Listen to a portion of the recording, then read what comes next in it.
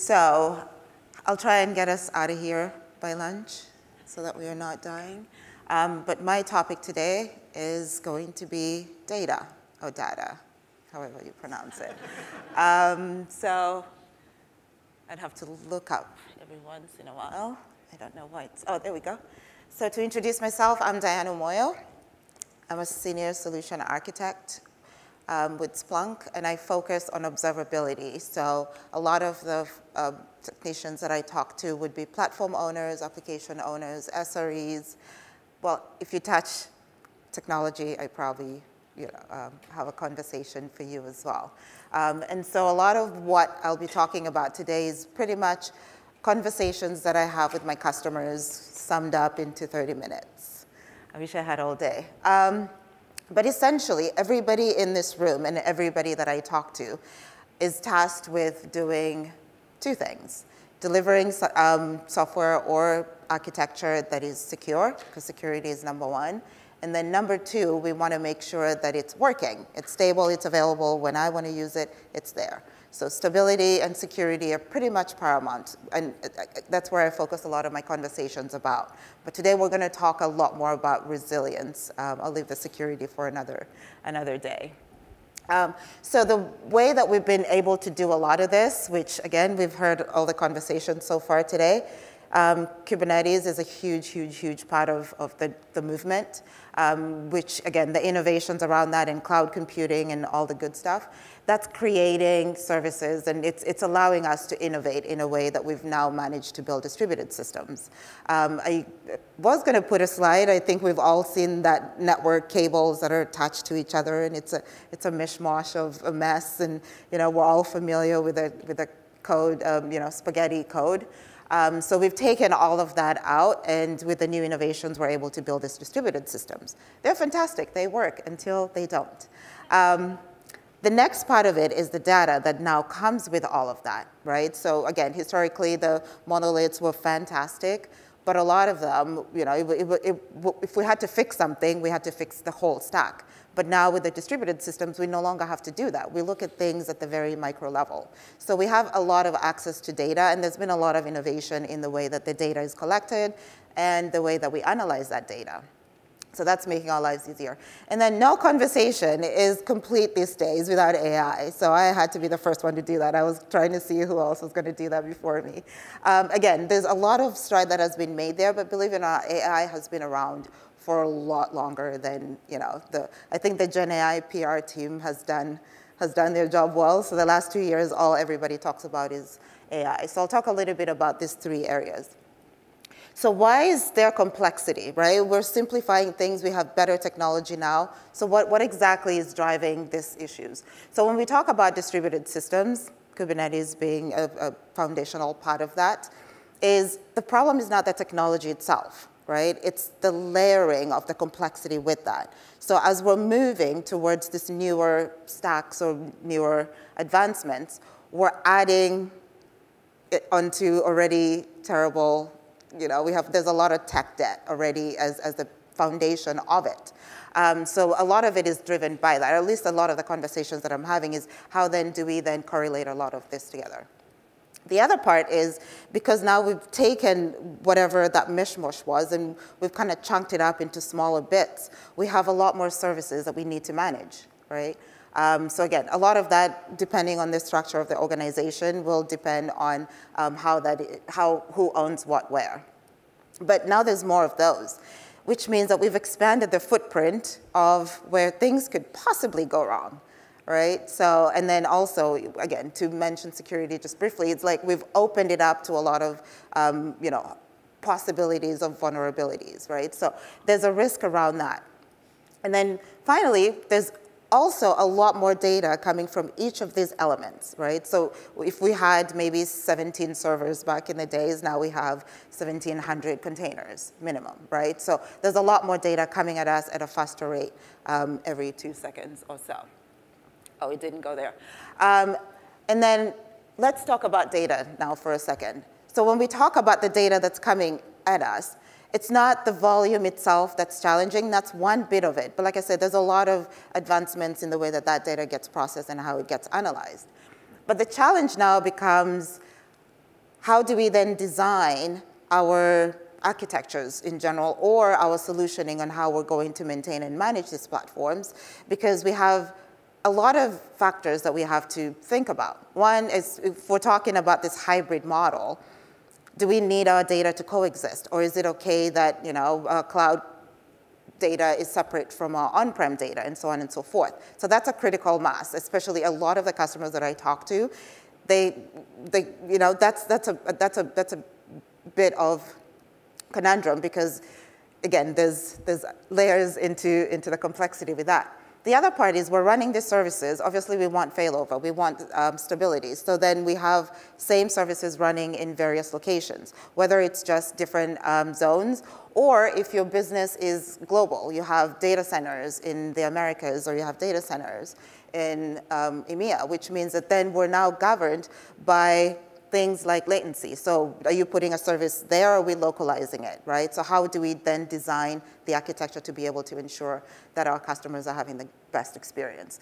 But then that also comes with things like compliance and governance, right? So there's rules around data that will surround that. But then also, if we just think locally in terms of our verticals, our financial verticals, APRA, you know, right? There's all of these nuances that come up that dictate how or where your data is going to live and how you're going to manage that. So that actually adds to the complexity of how we think about data within our enterprises. And then finally, we're going to look at, this is my favorite, I think, the trust factor. So we still have this separation of teams within the enterprise, right? So again, I talk with enterprise architects, and I'll talk to platform owners and business owners. So then we're looking at this from a bird's eye view. But then in the various teams, we still find that even with the onset of DevOps and everything agile and all of that, there's still this thing where the data is still siloed. So every team decides what they want, and they send it wherever they want. And they build their own structure and modeling around what makes sense for them. And that's fine. But then it creates this complexity where if we're thinking enterprise architecting, it adds a lot of, you know, there's a lot of gaps in, okay, so system A is probably not going to talk to system B. We can't correlate the data, but yet these systems need to talk to each other. And this is how we run our business. And then also, even within the teams, you'll find that maybe the developers are only allowed to look at code and not necessarily have access to logs per se. And so there's all of these silos within the data system itself that, again, are creating complexity with the way that we manage our systems. And then finally, AI. It's great, right? It's going to take my job at some point, maybe not soon enough. But the problem, so this is actually helping with acceleration of things. But when we think about AI, we talk about it in a general way, right? AI is going to do all, but then what AI actually is just computer, act like human, right? But then there's nuances to that as well, which are these subclasses of it. So again, I'm only going to talk about two. There's a whole lot of them. But machine learning, for example, right? Where there's data, there's some level of machine learning. So that in itself is a class of AI. And then we have, again, like I said, the newly founded Gen AI, right? Which is allowing our practitioners now to not have to be experts in whatever domain that they're working with, because Gen AI is actually bringing the data closer to us. So the questions that customers would ask me, I'd be like, oh, go talk to AI. They'll be able to help you just as much because we can speak the same language. So that's great. But the challenge in this is the building of these models is really, really expensive, right? So we're seeing advancements in that. We're not quite there. There's a lot of things that AI can do, both machine learning and Gen AI, but we're not quite there yet. So again, to where we are, if we speak in frozen in time, a lot of the challenges that we see are just because some of these advancements are still in incubation states. So how can we then look at the data that we have, given the challenges that we have as practitioners, as tech practitioners, and some of the limitations within our industry to then try and solve for these problems? Glad you asked. All right, so first is actually breaking down the data. So this, again, I'm not going to call anybody out, but being in observability space means that there's different data for different uses. So we'll start with metrics, for example. right? This is nothing new. When we talk about machine learning is computational. Metrics are what drive that. Whichever which way we dice and slice it, it has to be some kind of numbers that our systems can work towards. So understanding metrics and understanding why we use metrics is key. If you want to know if there's a problem within your stack, right? How do I quickly identify a problem? Metrics is the way to go. And then we have another subset of it, which is our traces. So again, for our developers, they want access to the code, or they want access to understand how their services are running. So traces come in handy for that, which is perfect, because then it gives them a little bit more context. But when used together with metrics, you kind of know, is there a problem? Yes, there is. Where's the problem in this mishmash of distributed microservices that we built? Oh, it's in service A, B, or C. So it's kind of helping you identify where the problem is and kind of narrows things down in terms of being able to start troubleshooting. And then finally, we have our logs. So again, logs have been there forever, since the dawn of time. I think there's been a lot of mention of logs already today.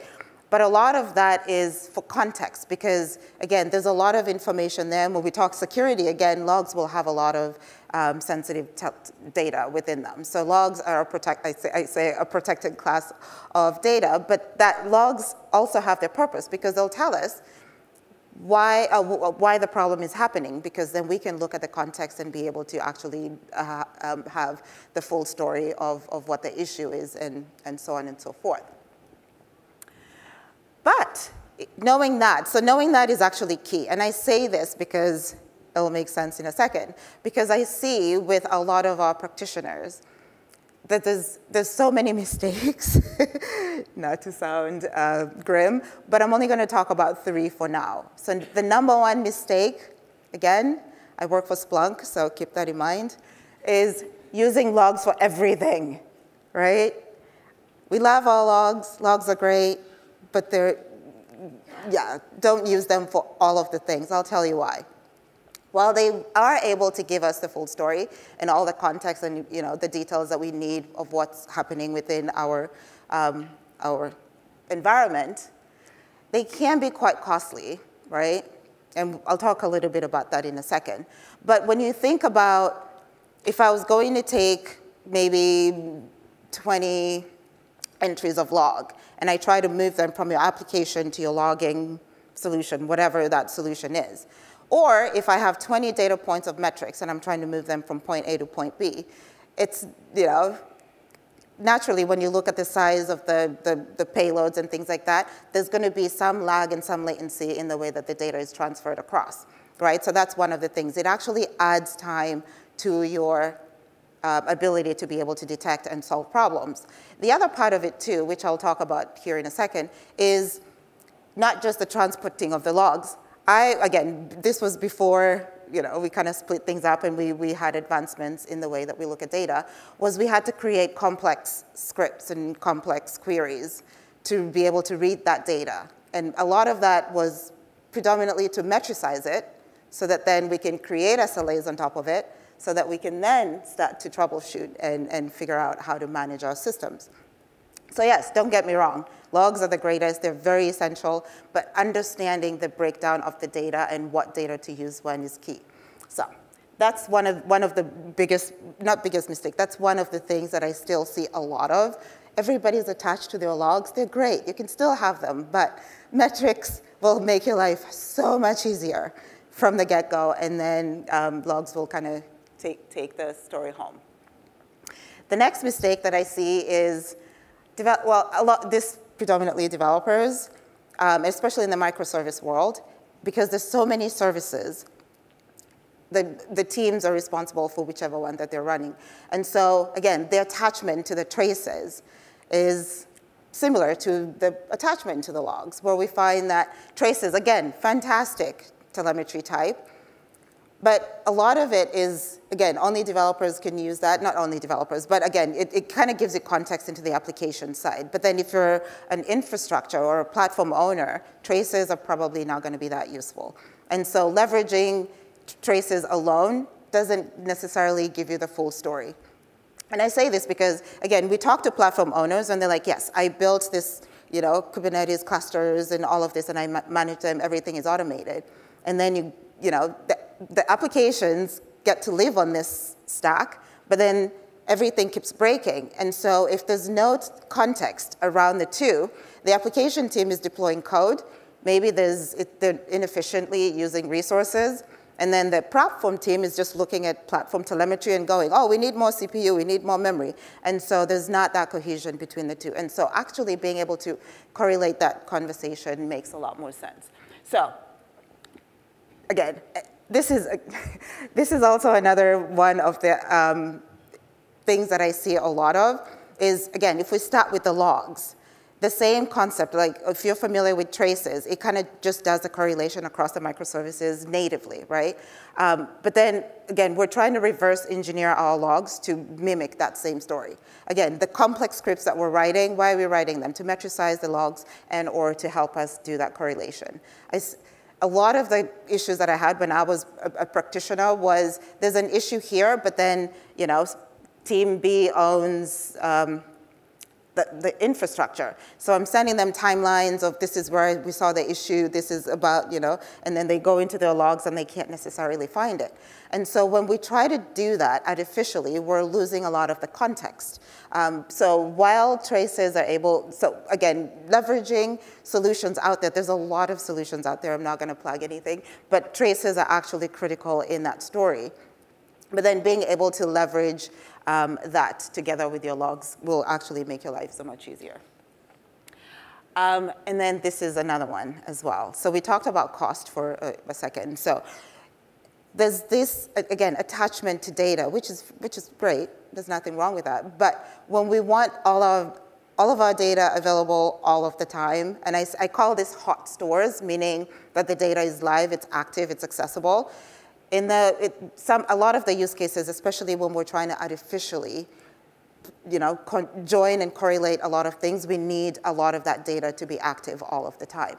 So understanding the breakdown and understanding what works when makes a lot of sense, and it kind of helps you design your solutioning around how you manage that, plus all the other things, the governance and things like that. But when we think about it, when we're managing our clusters, if there's a problem, we know our SLAs are not 2-3 weeks. Our SLAs are pretty much yesterday, right? So we want to know there's a problem yesterday, maybe spin up new containers, do a refresh, all of that happens pretty quickly, and that's the world that we live in. And so for that, you don't necessarily need for that you need data that's available now, that's real time, that's actually working as the system is working.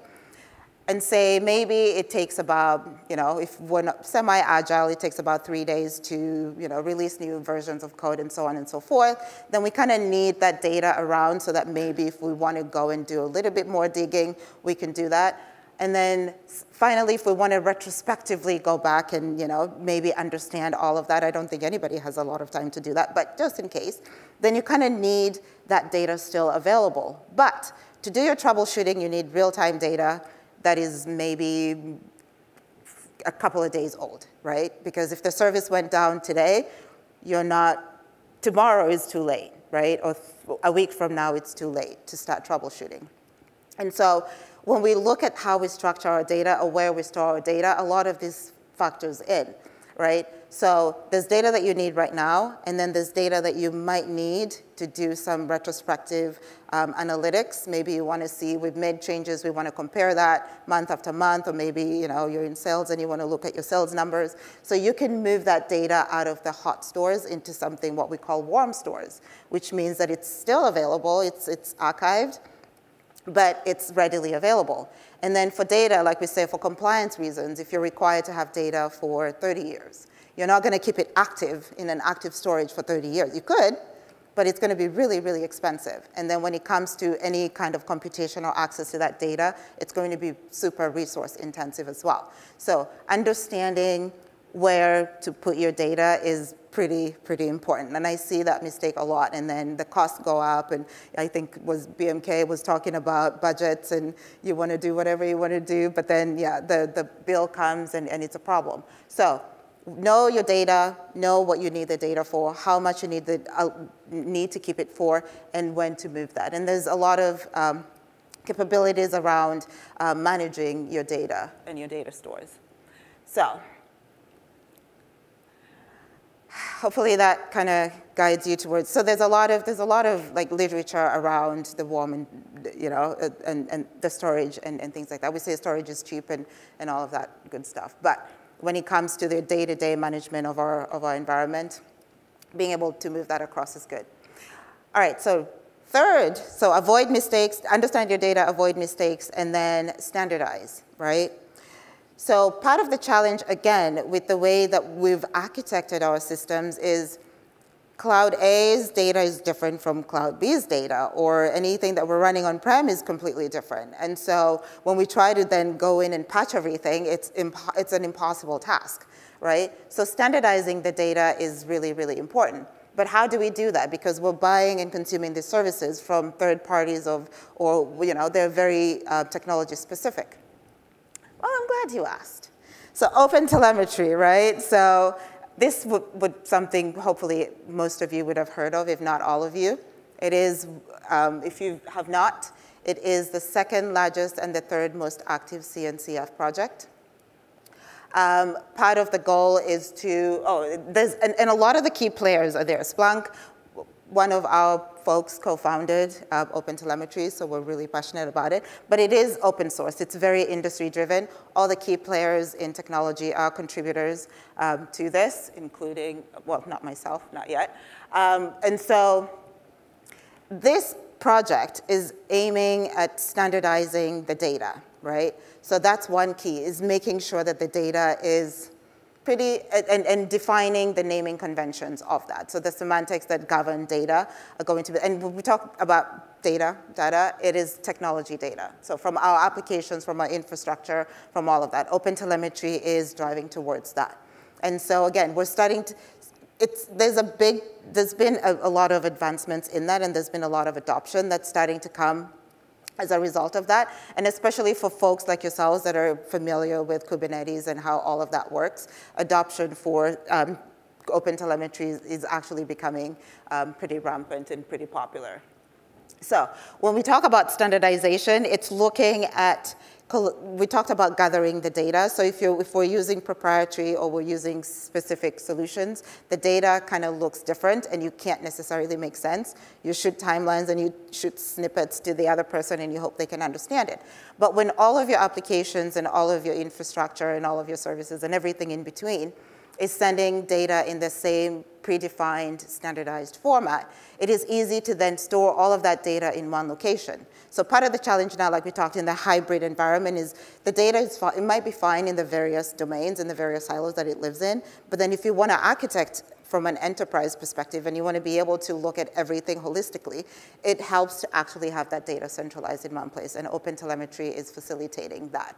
It's making it easier for teams to then, right? Once the data comes in, you know how it's going to be structured, you know how you're going to read it, and you have access to the collective data across your entire enterprise. So it's one of those key things that we're using. So standardization is key. You don't have to do all of the work. OpenTelemetry is making it easy for you all to do all of that.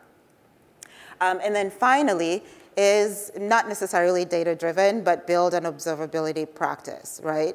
So Olga talked about performance testing and how that realm comes in, and a lot of that is what kind of evolved in, so the SREs and the IT ops and all of those folks in their specific domains, yes, the role that they play is essential. And then when you look at it from an oversight perspective in terms of the enterprise, having a COE, what that does is it helps with the standardization. So again, if you're deploying clusters, or if whatever it is that you're doing within your environments or applications, a lot of that would be automated, a lot of that will be templated.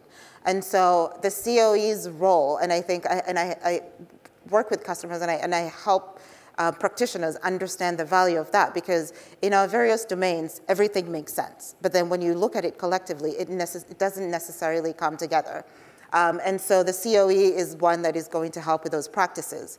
We heard how it takes 3 weeks to upgrade something that's specifically different. But the processes that we have in place make it very, very difficult for, say, our SREs, for example, if they want to troubleshoot something, but Team A has built their own solution, Team B has their own solution, and they have to make sense of all of it. So the COE's role is to actually bring all of that together and standardize and create methodologies around that. And so the role of this is to do that, but the way that that happens is it kind of ensures that there's connectivity between that. But then, like I said, it also makes it easier for our SREs and our IT ops teams to be able to then leverage all of that telemetry that we have within our spaces to be able to troubleshoot and solve for some of the challenges. Because we can, I think BMK is only build it and they'll come. Once they come and it's not working, it's not a good day for anyone. Okay, AI. So again, we've understood our data, we've broken it down, we're avoiding some of the mistakes, we've standardized our data, we've built a practice.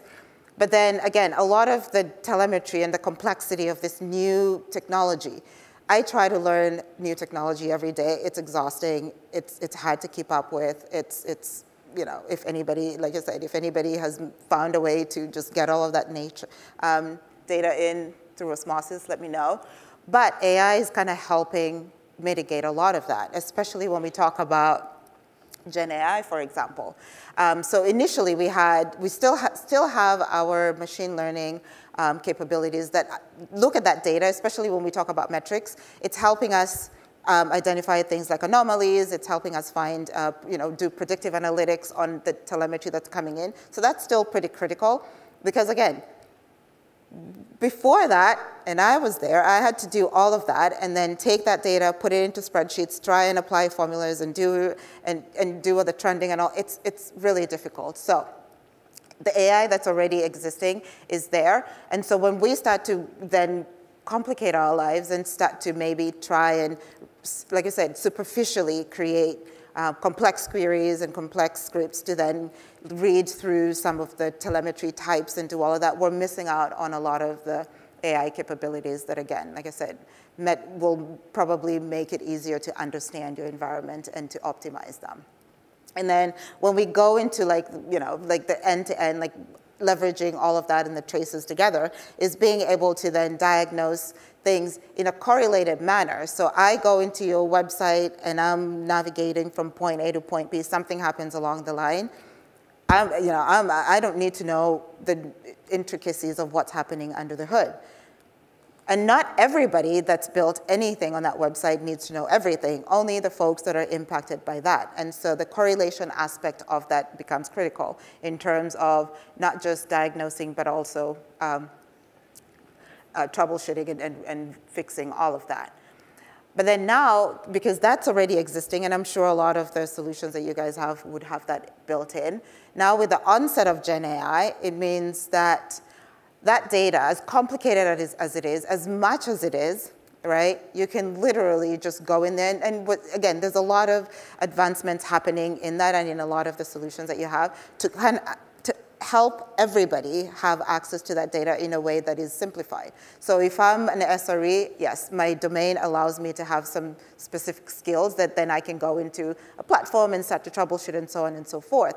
But if I'm not, or we've talked about onboarding of new users and things like that, a lot of that then it kind of takes the guesswork out of that. I may not understand the entire domain, everything that's running within the enterprise. But I can easily go in there and if there's a problem, just ask a basic, simple prompt in English, like what is actually happening to this service? And Gen AI now is able to give us answers to things like that. So we no longer have to be domain experts in everything, but AI is actually helping us get a little bit closer to the eureka moment.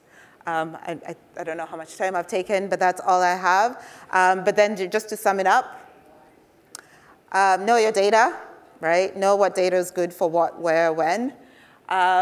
Avoid those mistakes. Like I said, I only mentioned 3 because a lot of that still happens to this day, which breaks my heart. But avoid some of those. And then lastly, like if you standardize your data, that bit of it is actually going to drive a lot more innovation in the AI space. I say that because AI is modeled on data. And so if everything is standardized, a lot of the things that we're trying to solve will actually become easier in the realm. And so yes, we have vendors and we have practitioners that are building solutions, especially Gen AI solutions. But right now, I think we're starting to see that happening within the teams themselves. And to do that, and to actually do that effectively, it's really, really useful to have your data in a standardized manner, in a standardized format. And then when you have it collectively together, then a lot of that logic kind of comes together, right? So standardization is, I think, one of those areas that we kind of need to start moving a little bit faster. And then lastly, like I said, your observability practice is going to kind of help stitch that together.